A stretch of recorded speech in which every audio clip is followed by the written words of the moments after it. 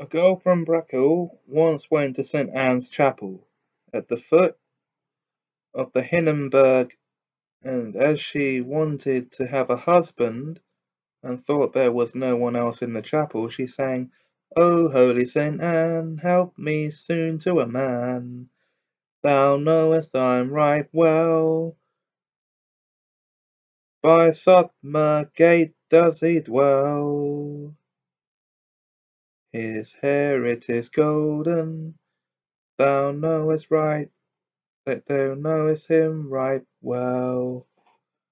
The clerk, however, was standing behind the altar and heard that, so he cried in a very gruff voice, "Thou shalt not have him! Thou shalt not have him!"